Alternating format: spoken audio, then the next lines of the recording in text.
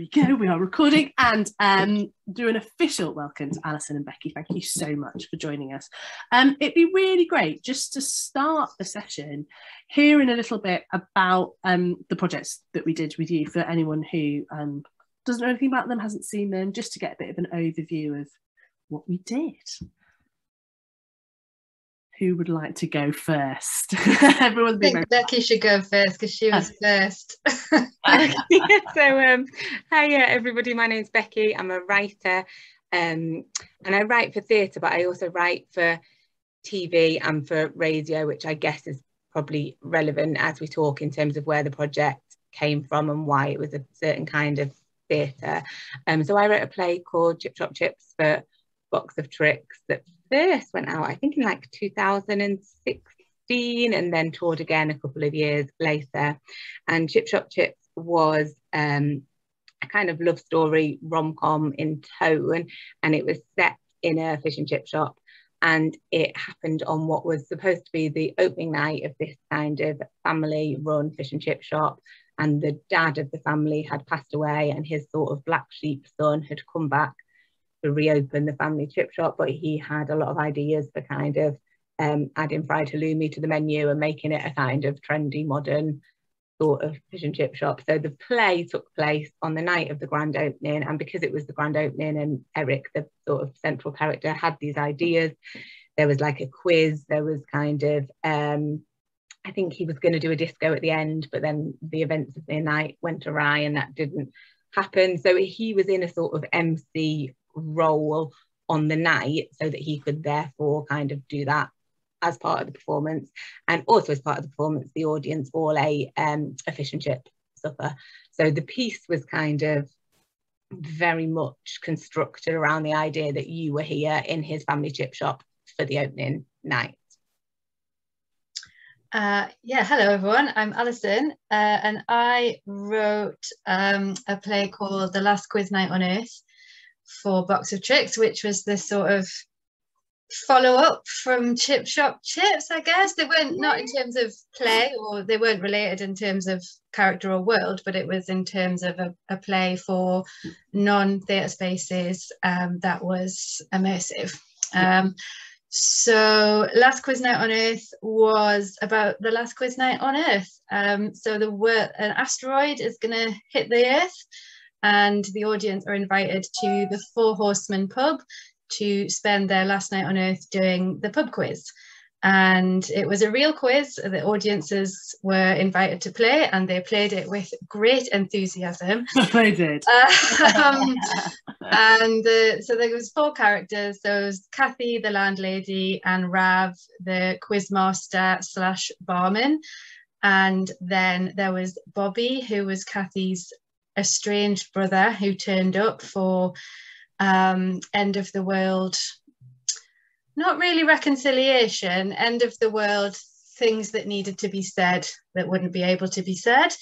And Fran, who turned up, who was Rav's girlfriend from when he was a teenager, who had decided that if she'd been with him, then her life would have turned out very differently, and she needed to come and tell him that and declare her love.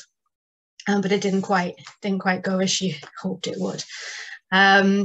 It was written before COVID, obviously, but it wasn't written, it was a fictional end of the world, which was then cut short for other end of the world reasons. So it was touring when the pandemic shut everything down. So it didn't get to finish its tour, but it played a fair few venues in the first half of its tour. So we got a good sense of how it worked and a good sense of the sort of audience relationship, which is what I can talk about a little bit today.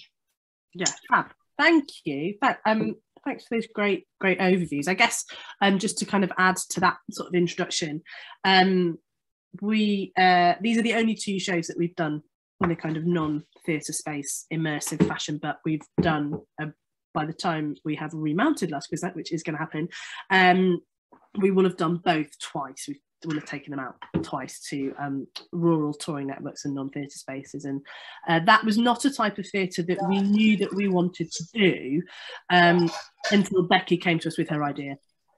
for Chip Shop Chips, that we were like, oh, we can't just do this in a theatre, it needs to be somewhere else. It'd be so lovely to have that experience of serving food and being present in a very different kind of way for an audience. And then doing it that first time, we had such a great time engaging with an audience in a different way, which we will talk about throughout the session, that we decided to do it again. That's basically all that we've got by way of an introduction. So I guess what would be really nice to talk about is what immersive and interactive mean in terms of theatre. What do we think? I mean, for me, I'd never written anything like this before, which was evident in the struggle bus that I rode all the way to the first draft, which I'll talk about later if people want to hear about it. But I think, for me, it meant there wasn't that separation. You go to a theatre and the stage is lit and the audience sit in darkness and you watch them in polite silence. You are all in the same space together, you're all in the same world, and you're all experiencing the same thing, audience and character, you're all in a pub at the end of the world, you're all doing it together, and that the audience have some sort of interaction, participation. There's a direct relationship between the audience and the play. The audience are in the play. I don't know if it was the same for Becky, because I know you came with the idea, didn't you? Yeah, so I came with the idea, I'd been actually to see a show at the Bolton Octagon, and I don't know if people know it, but there's a kind of sit-down chip shop opposite called the Olympus, which is a really nice big open space, and it's just a really great people watching space. And I don't know what it was about that particular night, but there was something quite evocative about sort of the fish and chips and this being a very people watching environment. And I was like, oh, it would be really great to do a love story in a chip shop. So from the beginning of the idea, I sort of felt it was a story about people watching, and a story about kind of quite an everyday love story that, that you might be sitting opposite someone on a table in a restaurant and there's something really dramatic for them playing out and you just kind of catch bits of it. So that idea, like Alison said, that the audience, that all the conversations that happen in the play, you are privy to, the actors aren't imagining, the audience aren't there, so the whole play is written to be constructed around the idea that these other people are present in this world too, rather than being a darkened room where the kind of actors are having their lives but the audience are more as if you were watching from behind a screen. So that idea that we're all in the same world, that no one's pretending the audience aren't there, was kind of very much there from the beginning of the concept, I think. Yeah, and I mean, talking from a director's point of view, being in the rehearsal room is one thing, but I imagine that it was the same thing for you, that it's a nice degree of pressure to put your characters under, that they're always on show, that they can't be let off the hook about anything. There's no private time, there's no reflection time, because there are people around them all the time, and choosing the kind of characters who are really bothered about that public personal divide, versus the characters who just don't give a shit and will say whatever in whatever scenario, is an interesting kind of license to give yourself as playwrights. I think it can be a bit of a balancing act as well with that, because you need your characters to say certain things. You need your characters to, well, I did, let's not be general, I needed my character to say and admit certain things for the story. So like you say, it was being able to justify them being aware that they are in a public space and that everyone is looking at them, and to sort of to make that part of it, rather than just like, oh well, for this bit the audience, we've forgotten that the audience are there. And I think for mine, because it was the end of the world, I think the stakes were quite high, so things had to be said because they wouldn't get a chance to be said. They wouldn't be able to just go and have that conversation tomorrow because the world was ending. So I think that's how we were able to sort of justify those bigger, maybe more emotional revelations. I don't know if it was the same for Becky, but just finding that balance. Yeah, I think definitely that balance between, also because I think Chip Shop Chips, it kind of was also accepting when the audience wouldn't get something. I found that, so there were some moments in it that actually only some members of the audience would watch some nights, but it felt to me like that was kind of important in a way, you know, that sometimes we'd be in rehearsals, and I think for the actors that's quite gutting, because they're like, well, we do this nice little moment and not everyone sees it. But for me, that's very much kind of part of it being immersive, is that the audience are sort of actively having to follow the story as well, and actively kind of judging where to look when and who to listen to when, rather than it being kind of presented. And I think Chip Shop Chips got, like, Eric was a character, the sort of central character, who allowed things to get quite heightened anyway.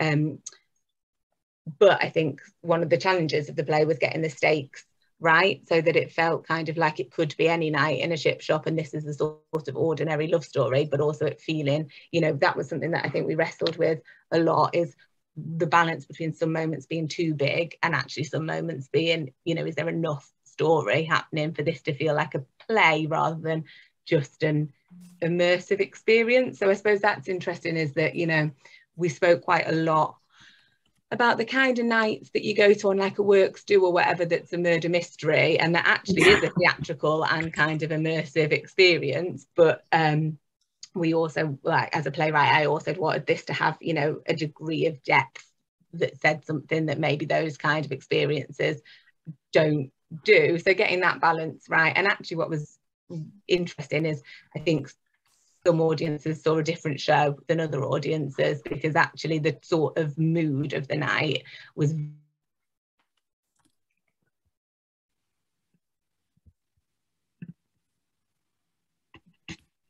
Becky's got frozen. Hopefully she'll come back in a minute, and we will hear what she thinks of the mood of the night. But actually Becky makes a really good point about the variety between the performances and the lack of control that you have over it. It would be really nice, while Becky is frozen in cyberspace and while we wait for her to come back, it'd be really nice to throw it open to the rest of the room to kind of hear any, if you could chuck them in chat, any of the kind of obstacles and immediate questions and queries that you would have about creating immersive theatre. What are the things that that kind of popped your head about what that would, you know, what it would entail, anything at all. So I'm creating a little bit of a board of thoughts about that. Sound a problem? That is an excellent. That was a question, wasn't it, with mine anyway? Yep. How do you create the end of the world? Yeah. Yeah, and allowing space for ad-libbing within the writing process. That's a good point as well. We can definitely talk about that. We certainly can. Yeah, tech. Do you want me to just answer these as they come in, or try to, or yeah, my side of it? Anyway? As we've got and then any other questions that are cropping up about it? I mean, yeah. I mean, in terms of lighting and sound, there wasn't very much in your script at all, was there, Alison? No, I mean, I deliberately. Hi, Becky. Welcome back. I didn't write in very much lighting and sound, because I knew that there wouldn't be any. There wouldn't really be any scope for it, because you are essentially potentially going into like community centres, village halls. They're not going to have the setup, or if you're in a theatre, like we were in a pub, if you're in a theatre, you're probably going to be in the theatre bar. So it just couldn't rely on any of that, because it wasn't going to have it.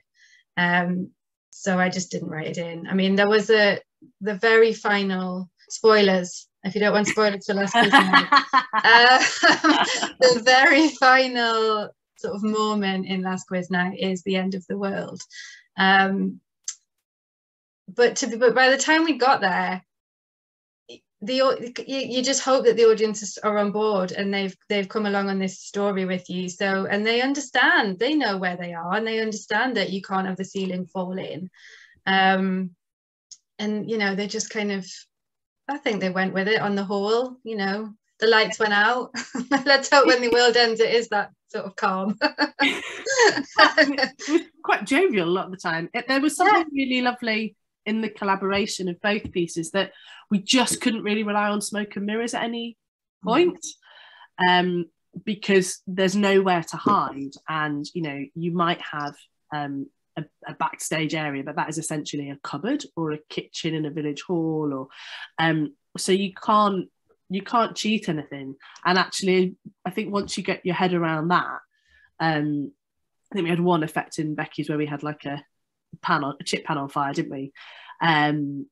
But that was it. So we had to work out a way of staging that, but that was it. Everything else was just there in front. I would say that both sound was really important to both of you in your pieces. In terms of music, I mean, do you want to talk a little bit about that? Yeah, Becky, do you want to? Yeah, so we had a recurring motif. So in the sort of, there was like a love story that was about a kind of couple who had been in love when they were 17, and they were seeing each other again for the first time in sort of 50 years. And there was a recurring that was a memory of, like a fish and chips memory of when they were still together, that kind of took us into one of the characters had internal monologues, and the music kind of underscored those. And it felt important, although I've said about wanting it to feel very people watching it, also playing with when it felt theatrical and when it felt kind of like a magical theatrical space as well. So we kind of used the music to support that throughout it. And I think it worked. I mean, I think it would have been really nice, actually. We talked about having like a full-on disco at the end, and I think, you know, but that wasn't always practical with the venues. But I think it definitely worked to give it something that felt kind of beyond a normal night out, and the music kind of really lifted that. And we did have a disco ball at some venues, but again, some venues you couldn't have it. So it was kind of that balance of, well, what can we do to make this feel kind of magical and theatrical with quite limited resources, and with an audience who aren't necessarily, in a good way, aren't always in the story that's unfolding between the characters wasn't always the most important thing to the audience. And like from a writing perspective, I think that's actually quite like good, if you know, do you know what I mean? It's quite like they're here to have a good night out, and your work is supporting that, hopefully. But actually, some people probably just had a nice fish and chip supper and a good time with their friends, and that it's kind of accepting that in the work as well. Yeah, I would 100%. I mean, you know, for quiz night, the quiz was very popular. People really loved the quiz, and a lot of people, I think, just came for the quiz, which is fine. But I think I had to reconcile myself with that, and the fact that I had written a play with a quiz in it. And for not everyone, but for some audience, they were just fully invested in the quiz. And if anything, the play was an annoying thing that kept sort of coming in to their quiz night. And just going back to the music that Hannah mentioned, I did have quite a lot of like songs throughout quiz night for the different rounds, which was great fun in making the playlist. And there's so many songs about the end of the world. And when the audience would come in, there was like a radio announcement playing that, you know, this is not a drill, you know, world-ending event imminent, you know, thoughts and prayers. There was a sort of, just to get the audience, not everyone would hear, it wasn't blasting out, but, you know, it was there to hear if the audience wanted to hear it, just to set the tone. And then we heard that again later on in the play, just to emphasize that, just to remind the audience, I think, that the world was ending, and that the situation wasn't improving, because it wasn't a play about how do we save the world. It was a play about the world is ending and there's nothing we can do about it, so let's go and do a quiz.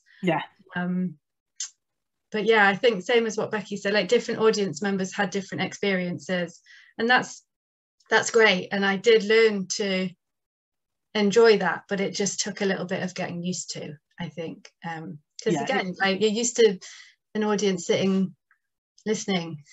We're not be able to see them all, you know, sitting in the dark. So even if someone is fidgeting or not paying attention, you can't see them.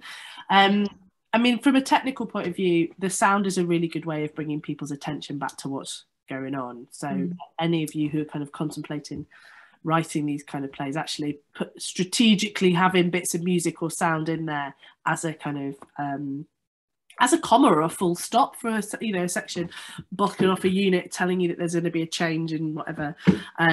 It's really good. And particularly with both these plays, we chose like popular music. We had lots of Northern Soul with Becky's, and with Alison's it was kind of pop hits from the 70s, you know, onwards. So there was a really nice shared ground of cultural references for our audience. It was music that they recognised that evoked certain feelings in them. We've got one other really good question which would be great to talk about now, and then it'd be nice to talk a little bit about the development process for both. But what about how you allow space, how you either write for or just allow breathing space for the improv and ad-libbing? Because with both pieces there was a lot, like we had, you know, that happened. It was an inevitable part of every performance. But yeah, how did you aim off for that in the writing process? Or did we even do it in the writing process, or did we wait till we were in the rehearsal room? I think in with Chip Shop Chip, so Eric was this sort of MC character, and so he was always written as that.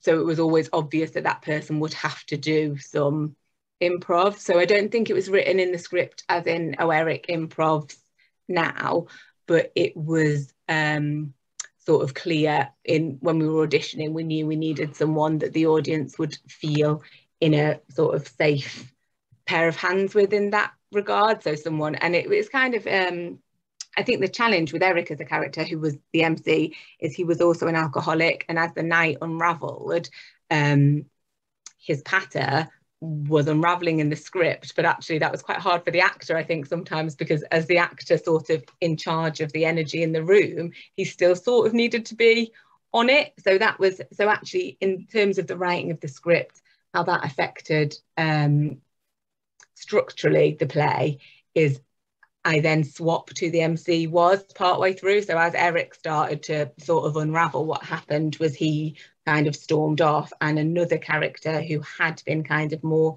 passive and on the people watchy type tables and a bit of a reluctant passenger on the night, she sort of stepped up and took on the MC role in a way that was kind of about her character's journey. So okay, now she is happy to be, like, she's not embarrassed to be out with her nan, and she's happy to be up on stage. So I think that was important in terms of making space to make it consistent with the characters through line. So making the improv consistent with the characters through line. And there were a couple of times, you know, like the show ran at completely different times in different venues, because sometimes the actor like was getting loads back from the audience. And what did happen is you started to get a sense of oh, someone's going to answer back at this moment. Yeah.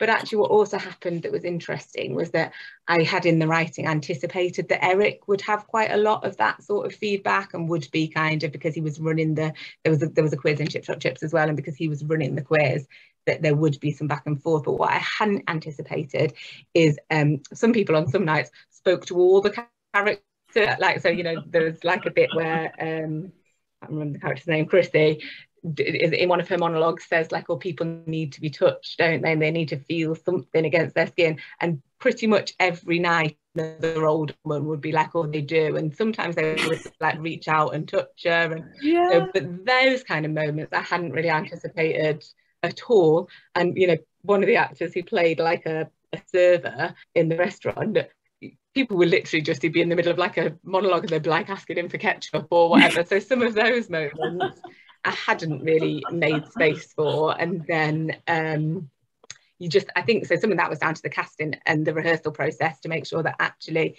you were trying to make sure the actors felt safe with that and felt kind of, you know, understood that that was the job in hand. Yeah, I mean, I think some similar stuff happened with Quiz Night. I mean, there were two characters in Quiz Night that directly, that I knew would have a sort of rapport with the audience. So you had Kathy, the landlady, who sort of kicked things off, and it was sort of her space, it was her pub. We treated the audience like people that she knew, or at least, you know, a good many of them. It was written in that she would talk to people but call them by name. Obviously we didn't know their real names, but she'd be like, oh, hey Colin, hey Sally, nice to see you. So there was, as if there was a relationship there. There was a recurring character whose name I've just forgotten. Paul, how could I forget Paul? There was a character called Paul who we never met, but who was there. Sorry, we did meet him, but he was an audience member.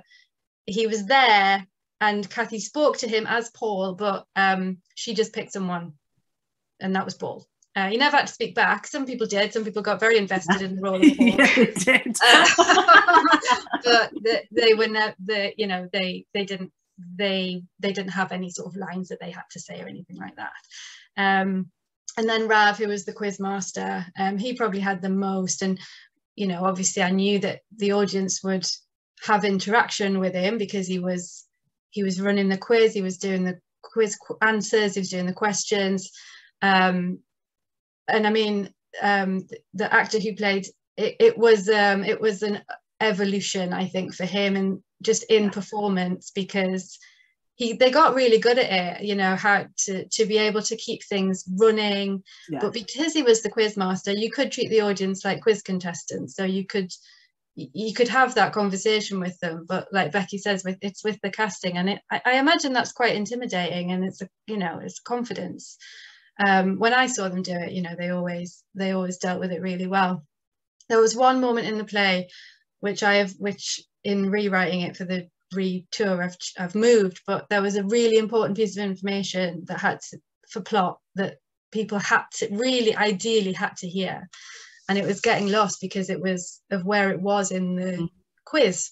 So the audience were like fully invested in whatever was happening in the quiz, and where I'd put this information, they just weren't hearing it because they were still chatting about question 2 or whatever it was. And I mean, the cast were like literally having to be like, can everyone just settle down, just listen? I think that Kathy has something to say. They were really, really having to work hard, bless them, to get this information across, which is why I've now moved it. Because what I did learn was, if you're doing a quiz-based play, put any important information in the section where they're being given the answers, because the audience are listening really carefully because they want the answers, because they want to play the quiz. But like, I went to the first dress rehearsal, which was in the pub where the preview was, and it was the first time they'd done it in front of in situ audience, in front of an audience, doing the play for real, not just in front of me and Hannah, who knew when to be quiet, and we would play the quiz, but like, not really. We knew the answer, you know, we knew the answers. And it was a baptism of fire. I mean, it was intense. But it was, you know, that's what it was like. And I think they came to love it. I mean, the progress, the evolution in it that I saw was really impressive. You know, you learn to find that balance of getting the information across. Yeah, it's not a job that every actor could do. No, not at all. Casting is a different thing. But let's talk a little bit about process, and because there was definitely a different emphasis on the role of the audience in the writing process that you wouldn't necessarily have, and haven't had in the shows that you've written. Let's hear a little bit about that. I mean, I know, Becky, that you had a particular process that we wanted to go down in exploring Chip Shop Chips. Do you want to talk about that a little bit? Yeah, so I kind of had this idea in a chip shop that, it'd be good to do a people watching you play in a chip shop, and it felt really obvious to me that it would be a play about first love, and a play about kind of that, like first going out for a meal when all you can afford is like a bag of chips between you. But then I was quite aware that I was like, well, is that just what I associate, you know, that kind of nostalgic thing? Is that a me thing? And is that actually kind of the real feeling about chip shops? And so from quite early on in the process, I knew that I wanted to do some workshops with kind of people who don't, so some of, well, the people, the idea was that always through doing it in a chip shop, it would appeal to audiences who wouldn't necessarily go and watch a new writing play in the studio of a theatre. So maybe audiences who would maybe go to a musical, or maybe go to kind of something quite safe, you know, something that they'd feel confident going to, but that wouldn't necessarily go and see a sort of new writing play, or maybe wouldn't go to the theatre at all, but maybe would be kind of very engaged in TV drama or kind of other art forms. So we knew that that was eventually going to be the audience. So as part of the process of writing the play, it felt important to do some kind of workshops with the kind of people we'd be hoping to take the play to. So we did workshops with kind of various young people's groups and community groups to kind of get a sense of what fish and chips meant to different people of different generations, and what fish and chips meant to the kind of audiences that we'd be taking the show to. So we did some kind of participatory workshops, and then I think all I knew at that point at the start of the workshops was that I wanted it to be a love story set in a chip shop. So we did lots of exercises that were exploring kind of fish and chips memories and also first love memories, and then after those is when I kind of started to write the show, but it wasn't like a verbatim show. So the idea wasn't that I would directly kind of take stuff from the workshops. It was more to get a feel for kind of whether my instincts about what this setting meant to people were right. And I think if you're writing an immersive play where the location is really important, for me that felt quite important to tap into what that place means to other people as well. So what people are kind of immersed in, what that, you know, you're putting them in a particular world, but what does being in that world mean to them, as opposed to what being in that world means to you. And we got some really nice little nuggets. In fact, there was one bit where in one of those workshops someone talked about how the lady who'd owned the chip shop near her had been called Lily Ricketts, and I was like, oh, Lily Ricketts is such a nice name. So I just put that in and attached it to a different story about fish and chips. And then we were touring somewhere else in Lancashire, and someone came up and Lily Ricketts was like her aunt or something, and she was like, my aunt was called Lily Ricketts, and she had a chip shop, and she literally couldn't kind of believe it. So we did get some nice little nuggets, and we did very much get and it's always impossible to know, like, did we get those responses, because those were the questions we were asking, but we did definitely get a lot of stuff that was about that nostalgia, kind of cozy, you know, what fish and chips meant to people. And we also actually, in the course of the show, there was then an opportunity for the audience to also share their own, like, so the audience kind of did some of those exercises as part of the show, and then they were incorporated into another bit in the show. Yeah, which was lovely, and gave a whole other level of interactivity, and actually collecting those up after the end of each show, like the honesty and vulnerability that some people would show in these tiny little cards. Should we do an exercise, Becky? Should we talk about a way of unlocking memories and thoughts and accessing the beginning of a piece? Let's have a go. Let's do something practical. Okay, great. So actually, if you're working on something that's set, you might want to kind of slightly reshape these questions. Like if you're here because you're working on something that's set at a village fair or set at then I guess you could think of a way to rework these into that settings. But if you haven't got that, then maybe you could do them about chip shops. So actually, and just to say, in terms of how we use these stories, I don't think we can do this exercise because of Zoom, but I did an exercise in the workshops where people would tell a memory or a story to a partner, and then they'd have like 2 minutes or whatever to share. And then after the 2 minutes, you would tell the story you just heard, but as if it had happened to you, and so on, kind of passing each other's stories and memories on. And then we'd hear them back and talk about kind of how they'd evolved and changed and how stories had merged into each other. And I used that as a way to kind of establish with the group that I might be taking their stories, but they wouldn't be their stories anymore. So it's kind of so that you're letting people know that anything they offer up is not so precious to them that it can't be changed, because sometimes it's like you don't want people to feel like you're using something that's really kind of, you know, theirs.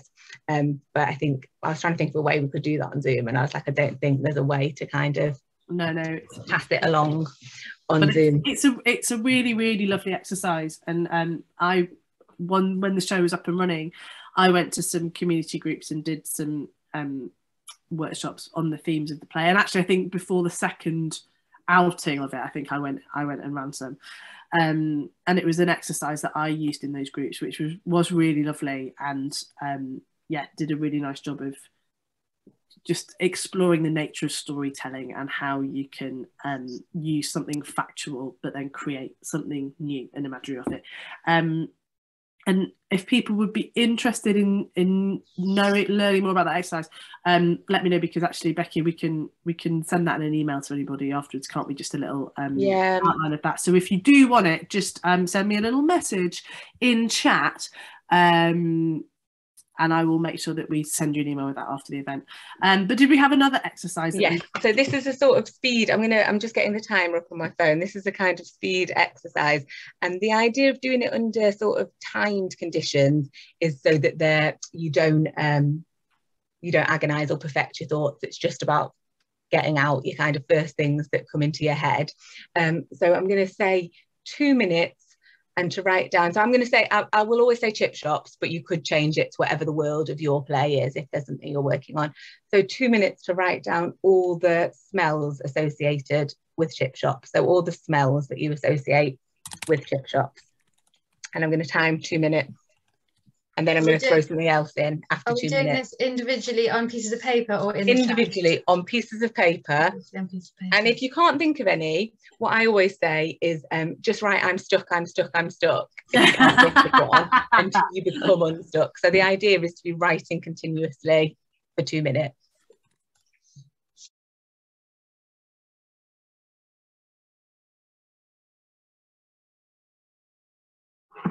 Okay, that's 2 minutes. So what my time is up because one of my children chose that. So now exactly the same thing, but this time for sounds. So 2 minutes on the sounds you associate with fish and chips. And when I say fish and chips, I might not mean in a fish and chip shop. So it might be that loads of people talked about swimming. So it might be that actually when you think of fish and chips, you think of the bus ride home, or you think of, you know, so sounds that you associate with chip shops, but it might not be like sounds that actually happen in a chip shop, if that makes sense. There's no kind of right or wrong, but so 2 minutes.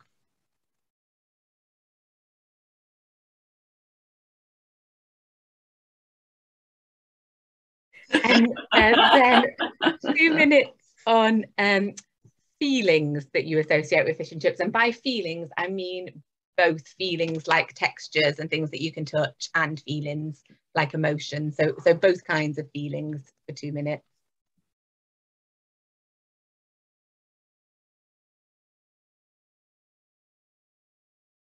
That's kind of like a speed warm-up, and so I'm going to give you a little bit longer now, but still not too long, maybe 6 minutes, to write your earliest fish and chips memory, your best fish and chips memory, and your worst fish and chips memory. So your earliest, your best, and your worst. And it might be that you don't have, it's fine if you haven't got one for any or all of those. And actually, there was a character who the chip shop owner kept pressing him for a fish and chips memory. He was like, I haven't got what, you know, so it's also, that's also fine. So yeah, your earliest, your best, and your worst chip shop memory, or fish and chips memory.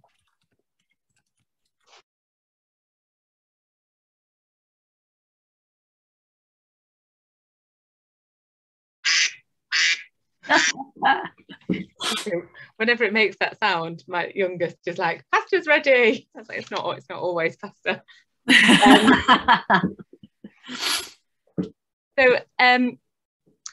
And in those exercises, we did them with the groups and then shared round before the writing process. And then what I also did during the writing process, and we also explored some other stuff in those workshops. So we asked things about, actually the other thing I knew is I wanted it to be a love story set in a chip shop, and I also knew that I wanted it to be intergenerational and there to be an older love story and a younger love story.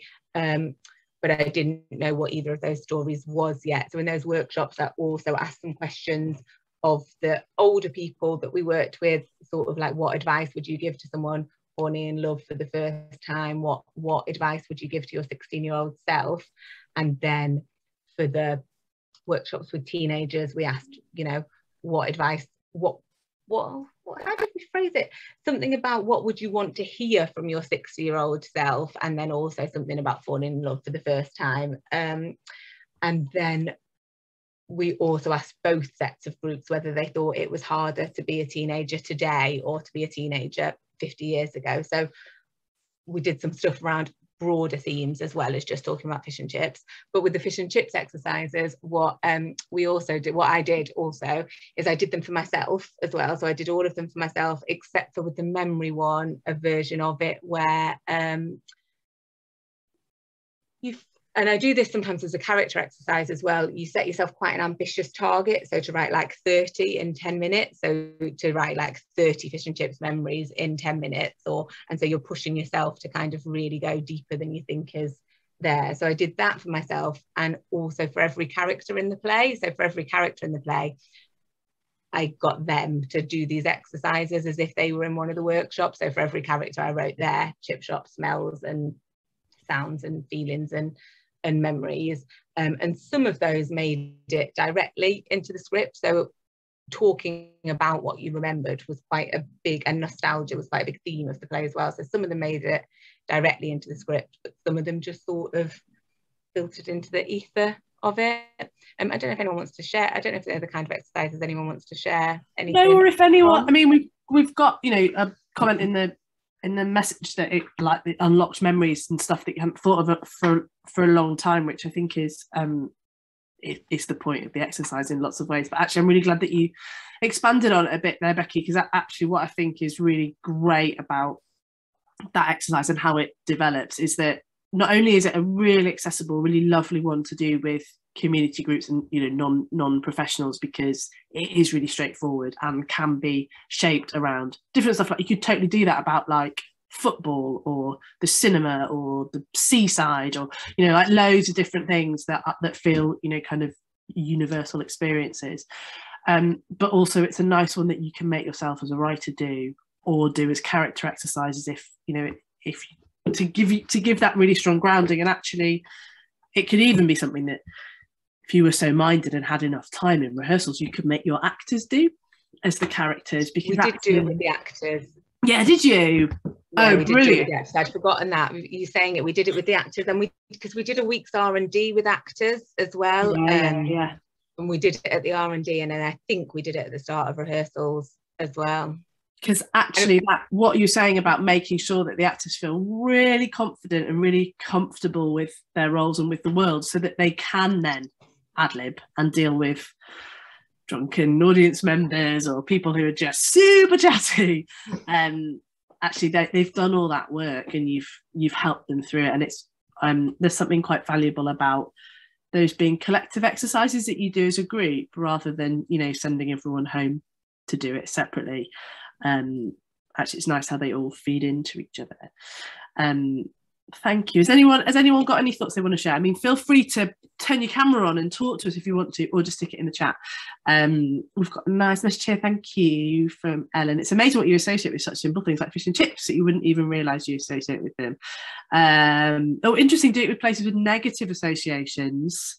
That's interesting, isn't it? I bet if you did one about like school, that'd be a different thing, wouldn't it? Or it'd be interesting to see the places that would flag up negative associations. And also it's interesting, you could do it from a writer's perspective. If you knew you wanted to create an immersive piece of theatre, but you didn't, so with Chip Shop Chips, I knew I wanted it to be in a chip shop, and that was the starting point. But equally, you could have thought, I want to create a play that's exploring nostalgia, and then you sort of flip it round and you think, oh, what are all the places that make me think of nostalgia? Do you know what I mean? Or so like do it with negative associations, it's interesting that you could think, oh, what are the places that make me feel dread, and then try and explore, you know, what they are for various people, and are there kind of common places like the, you know, a school hall or whatever. What are the places that kind of, so I guess you could also think of an immersive piece that way round. Yeah, that's really interesting, isn't it? That's really interesting. One to put in the back pocket for future writing workshops. I'm just having a look at the things that we chatted about before. Are there any bits, the really important points or things that we haven't already covered in the conversation that you two would like to chat about now, or should we open it up to questions? I didn't know if there's anything that we felt we hadn't covered. I mean, I don't know if it's worth, like, I didn't do any of the stuff that Becky did.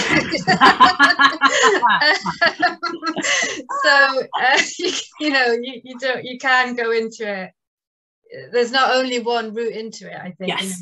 You don't necessarily have to do, and that's not because I'm fundamentally against that kind of work. It's nothing like that. It just wasn't the process that last quiz night, you know, went through. It was a different route in, I think, because obviously Becky came with the idea already, and the nature of it was born out of the idea, whereas I was commissioned to write a immersive play with a cast of no more than 4 that could tour to non-theatre spaces. So it was sort of the idea had to fit into the brief rather than the other way around, which is kind of, so mine was like the flip to Becky's, I guess. And like I said before, like, I really, really struggled to find an idea, partly because Becky had used every single possible thing you could do in a play in my mind. She had bingo, she had food, she had a quiz, she had a raffle. She did everything. And I was like, there's nothing left. And obviously I didn't see Chip Shop Chits because the performance I was due to go to was snowed off. Oh yes. Yeah. So I did read it, but I hadn't seen it. So I was aware of what had come before, but I didn't want to repeat anything, and it obviously needed to be different. I couldn't just do the same. So I really struggled to find my way in and what that would be, and it was quite a long and torturous process, as Hannah will remember. But I think eventually I stopped trying to reinvent the wheel. I stopped trying to come up with something that had never been seen on a stage ever been, you know. And I kept going back to pub quiz, and I couldn't think of, it's been done, you know. Pub quiz plays have been done. I'm not pretending that I invented them. But what could I bring? What was me? What was my style? What was I interested in that I could bring? And then that end of, you know, the end of the world, which sort of smacks of me, the kind of thing that I'm interested in writing about. And like Becky was saying, you know, she knew she wanted it to be a love story. You know, I had these kind of sort of pegs that I knew that I wanted, or maybe more things that I didn't want. I didn't want Kathy's, you know, Kathy was the landlady. I didn't want her story to be that she had to find love and that at the end of the world, and that was what was going to make her happy. Like I didn't want it to be that. That's not the message that I wanted to have. But I didn't do any sort of the workshops. I kind of wrote it in a fairly standard way that I would write a play. I sat down and I wrote it. Which sounds a lot easier than it was, but I also had an R&D, like week R&D with actors to hear it and start. But it didn't go through a huge amount of redrafting. Once it was sort of there, it was quite straightforward after that. But yeah, that's just to say that it doesn't, you know, there are different ways into it, and yes, there's no right or wrong way to do it. And I think you raise a good point there, actually. Not this kind of theatre that is, I would say, much more audience-led and audience-centred than theatre in traditional theatre spaces, doesn't have to do something brand new, doesn't have to, you know, actually it can tell universal stories and universal experiences, and it, because what you're bringing it to its right, as Alison says, is your own stamp to it, but also it changes every single night because of the space and the people in it in a way that traditional theatre doesn't. Yes, obviously traditional theatre is a live art form and you're influenced by the energy of the room, but there's still a divide, there's still a fourth wall there. And actually, as soon as you remove that fourth wall, God knows what'll happen. You know, you kind of just throw yourself out into like, we don't know, you know, and some nights, like, both projects, where I'd sit in a performance and there'd be somebody who would resolutely sit with their back to the performers throughout. Often a man, not that I'm making any aspersions against the type of man who would come, often with his wife, to those shows. But it's just that, you know, like an audience member going, no, I'm not an audience member. In fact, I remember that show that we saw Alison in, wherever it was, up near Morpeth, wasn't it, that we watched, where there was a guy and we could see him. He was sat there and he didn't look at the actors once, but we could see him and we were like, why is he not turning around? And it's a very interesting experience, relinquishing control. Yeah, I mean, I saw Quiz Night quite a few times and it was different every time. Like, I always went in with a sense of like, oh my God, like what exciting, you know, what is it going to be tonight? Like how the audience going to be, how invested they're going to be in the quiz, like how invested they're going to be in the characters, how are they going to interact with the cast. It was great fun. I mean, it's like nothing else. Oh yeah, it's that's why we keep doing it. We have got a question in the chat about props. Adiem, I hope I'm pronouncing your name correctly. Do you want to pop up and ask that question, or feel free to stick it into chat and I can ask it on your behalf. Hi. Hi. Can you Yes, hear me? we can hear you. Yes. I was going to type it in, but it seemed a bit convoluted when I wrote it. Thank you very much for those insights. Definitely an interesting exercise to do. But in terms of props, I was thinking if it's an interactive element, you know, there's things that people might put in their pocket accidentally. They might take it home, you know, but beyond the obvious, where it's like you need a pen if there's a writing bit to it, how do you put props into your script, not just in the rehearsal where you realize, you know, when you're ad-libbing or improving, but literally when you're planning it out and you think this might evoke specific feelings in people, and, you know, you might have to source it specifically. For me, I'm thinking about it like culturally. I'm Eritrean, and there's certain things that we have to bring from Eritrea and in East Africa for a show that I'm considering doing some R&D for. But I mean, when you write it in your script, do you put it in as if it's possible, can we have this prop? Or do you actively want it there because it's going to be used, hopefully, by the audience?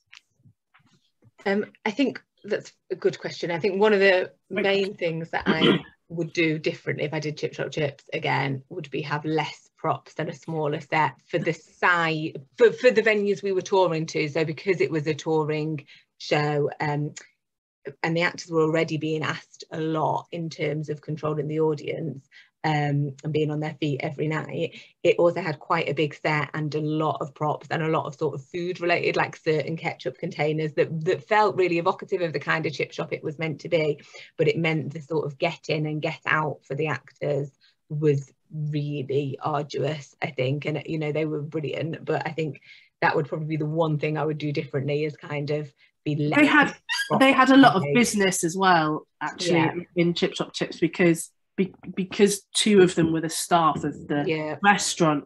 Actually, they did need to be involved in laying the tables, and they did have to bring out extra ketchup containers and salt and vinegar, and then they had to the food had to be served, the food had to all be cleared away, and then we had a brief quiz and a hat making competition, so all the props for the hat, like all the stuff to make the hats, had to come out, all that had to go back again.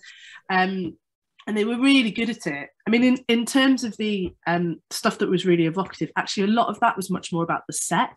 So we had like a prop, and likewise I would say for Last Quiz Night, actually, when we weren't in actual chip shops or actual pubs, we had based on the same set, sustainability, we've had like a kind of counter. So it was a chip shop counter for Becky's, and it's currently a bar, and that was dressed with stuff that felt very evocative. So we had like cans of pop and like a great big jar of pickled eggs for the chip shop, and sauces and stuff like that. And then for the pub, we had like a big thing of scampi fries and like a little box of Mars bars and like optics and different stuff. So it felt very much a world that the audience would recognise, but there wasn't much that they were interacting with. When we were commissioning these plays, we went to see some rural touring shows to get our head around what that experience was. When I say we, I mean me and Adam. And we saw a really interesting show that was about food, and I don't know whether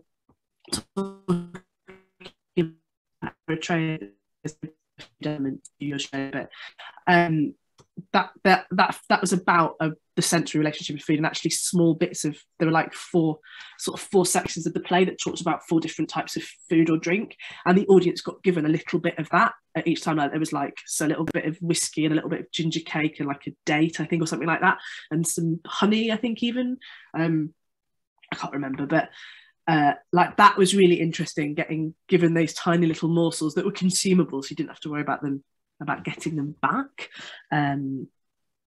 But yeah, it's an interesting question, actually, that how interactive do you allow it to be with stuff. And I think in general in writing, I think props feel quite important to me, because as you said, they're very significant, but I think it's about trying to, like, if you really need it, you really need it, and then if you don't, you don't. Like, and because I work in telly sometimes as well, sometimes you forget, you'll write something into a script in telly and kind of not really, you just think, oh, it might be nice for them to be doing this at this moment or have this at this moment, and the art department will take that really seriously and kind of go to a lot of effort to source it or whatever, and then you'll be like, oh, I don't actually need that, that wasn't actually. So I guess the thing with props, and that is true of a rural touring show, is if you really need it, be really clear about why you really need it. So I think I think the set was beautiful for Chip Shop Chips, and actually we did really need to evoke that it was a certain kind of chip shop, but it did, logistically make it maybe more challenging than it needed to be for the actors. Yeah, I think there's an interesting conversation to be had about the balance between props and set as well, and actually how much of what you want to achieve can be done through set and stuff that the audience can look at and possibly touch on their way in or out, and have, maybe there's a bit of space within the performance that they can interact with that stuff, but it's not necessarily sat with them the whole time. I mean, we lost a lot of pens and pencils.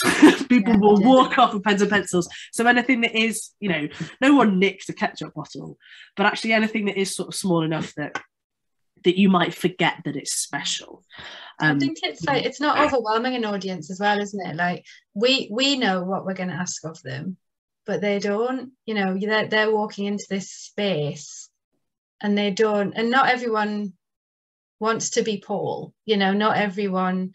That's why we didn't ask anything specific of audiences in quiz night. I mean, there were a couple of things in the script where a character would ask a team or a table of people a question, and they, a very simple question. It wasn't anything to reveal anything about their deep dark secrets. It was just like some silly little questions about the quiz or whatever that they would usually answer, or someone on the table would join in. But I think it's not asking too much of your audience as well, not putting too much pressure on them to make it work, because that's a lot of responsibility, and like Hannah says, like, some people don't want to face the stage.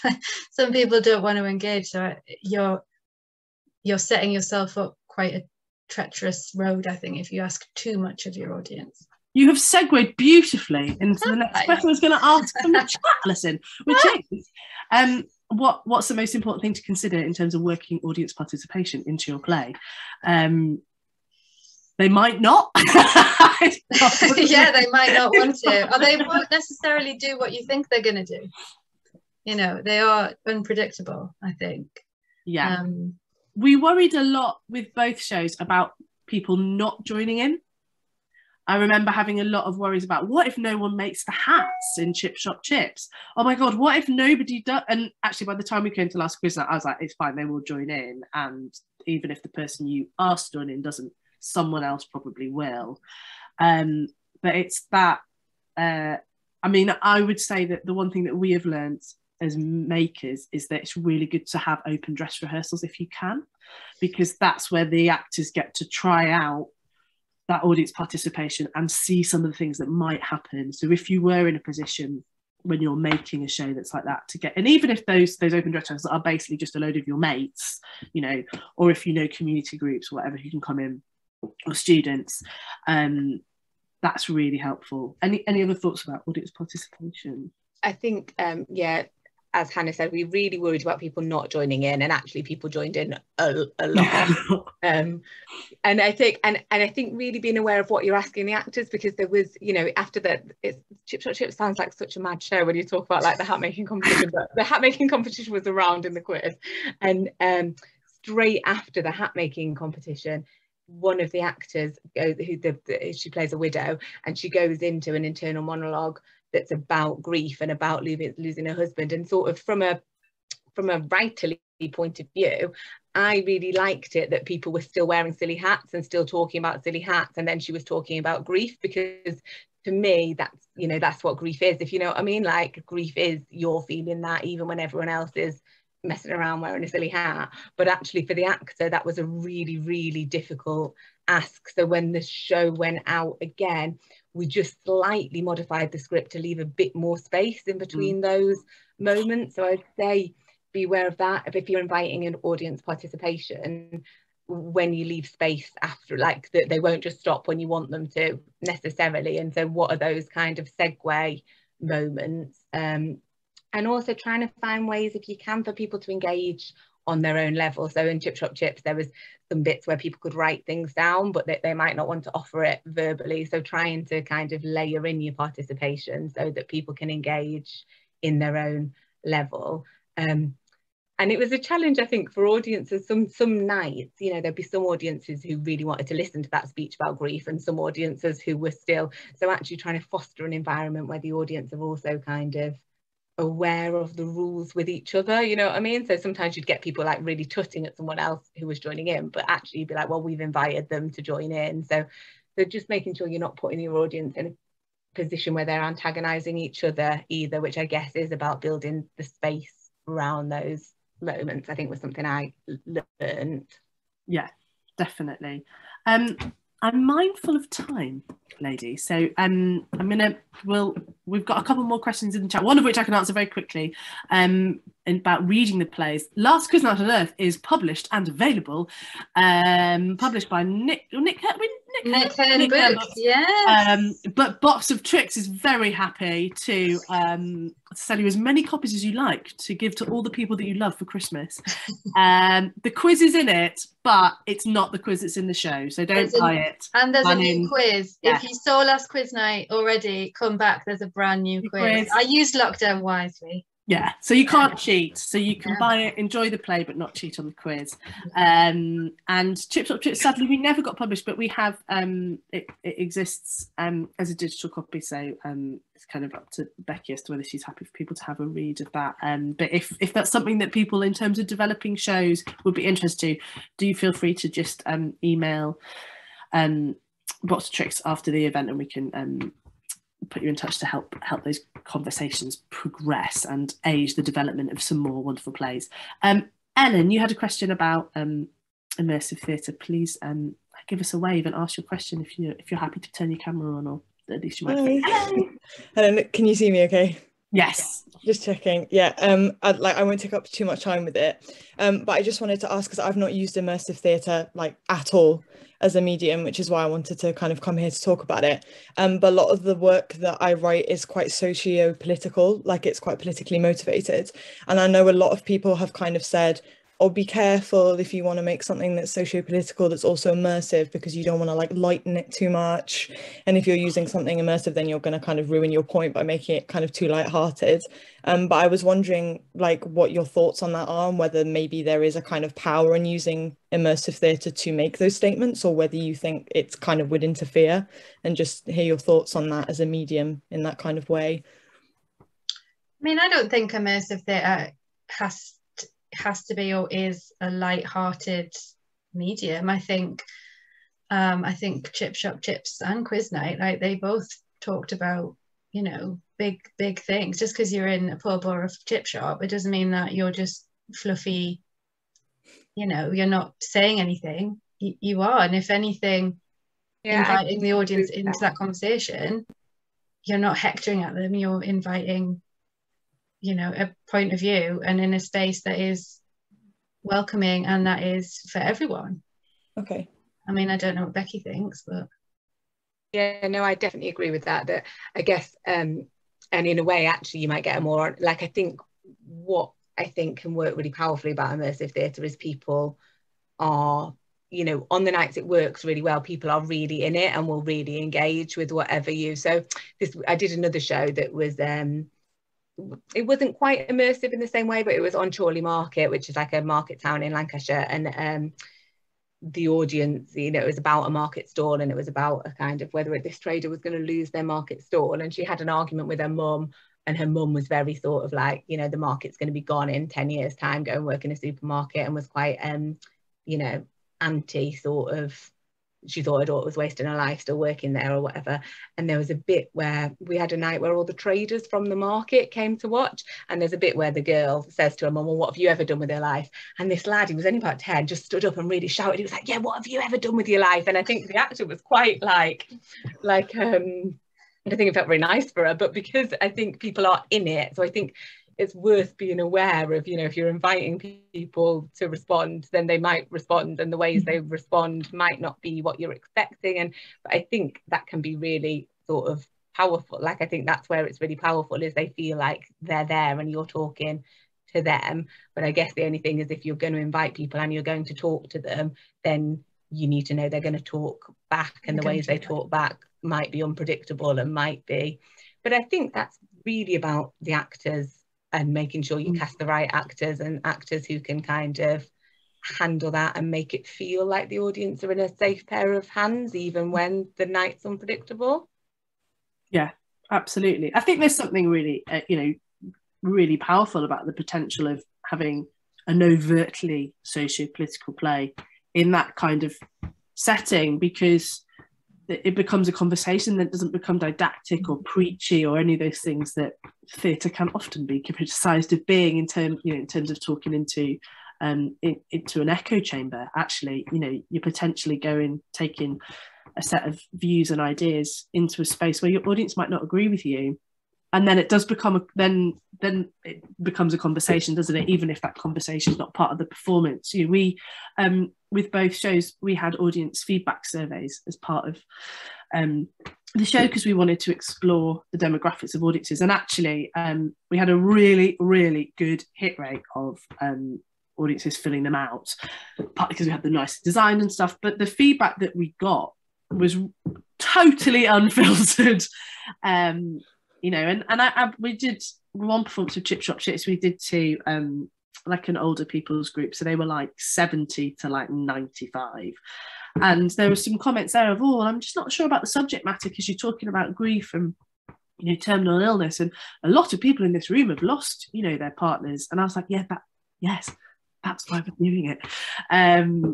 That's the point of it. And actually, you know, I knew people who saw that show not long after they had lost people to cancer, you know, as the show talks about. And actually so something that doesn't feel political, doesn't feel, you know, contentious, so it was felt so keenly in that space, the audience members were worrying about other people. But then that's quite a lovely thing to create it anyway, where they're so in it and they're so aware of the emotion that is swelling around the room. I think if you can harness that in the right way, then great, start the revolution.